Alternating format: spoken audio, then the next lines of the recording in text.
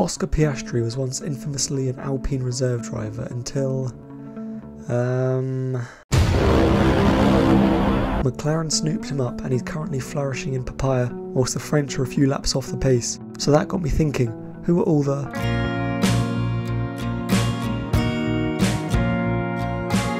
Starting off, we have the king of the pose, George Russell. Russell appeared for Force India in 2 free practice sessions at the end of 2017 at Brazil and Abu Dhabi. Seems odd seeing him in pink overalls. This Force India was flipping fast and finished 4th in the Constructors' Championship that year. Russell ended up P12 and P11 in these FP1 outings, which is a strong performance. He sat in for Esteban Ocon in Abu Dhabi, who he himself drove for Lotus at the very same circuit a few years before in 2014 as a reserve driver too. Ocon had the pleasure of driving the hands down ugliest car to ever grace this planet.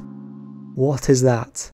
Esteban nursed this thing to P16 in FP1, just behind his teammate, the Venezuelan king, Pastor Maldonado. Ocon was not a Mercedes Junior yet, but was saved from this monstrosity of a car by the German outfit the following year. He ended up making his full F1 debut in 2016, the year where Charles Leclerc became reserve driver for Haas. As we all know, Haas and Ferrari have a stronger bond than Logan Sargent and the Wall, so this was no problem at all to put together, as Leclerc was a highly rated Ferrari Junior. Can you see the similarities? Leclerc took part in 4 FP sessions, finishing 18th, 16th, 17th and 21st respectively. This all turned out to be great work experience for the young Monegasque, as you can see where he is today. It is well known that Charles Leclerc is the godson of Jules Bianchi, who was the Force India test and reserve driver for the 2012 season. Bianchi was loaned out from Ferrari to compete in 9 free practice sessions that year. This was the norm back then, rather than just the 2 a year that teams kindly dish out to their reserve drivers nowadays. Jules showed strong pace throughout the season.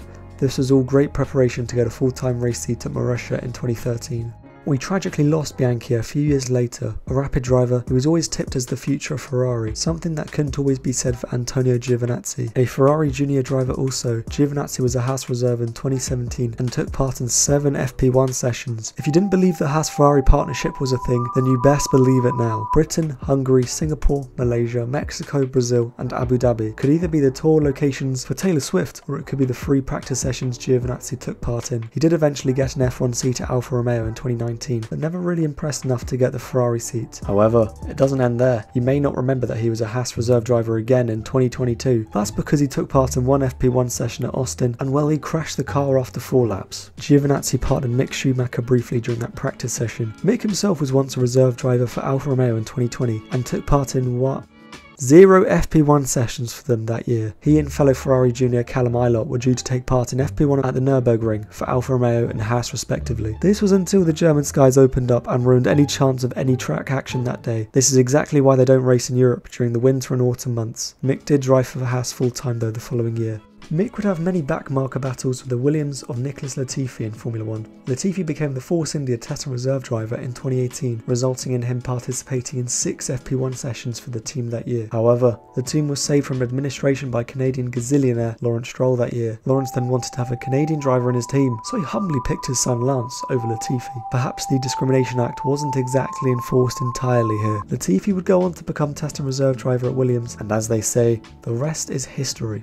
I wanted to include some honourable mentions in this video with drivers such as the current managing director of F1 Academy, Susie Wolff, for Williams in 2014 and 15, Formula E driver Robin Freins for Caterham in 2014, Formula 2 legend Artem Markelov for Renault in 2018, and one of the worst Formula 2 drivers of all time, Sean Gilal for Toro Rosso in 2017 and 18.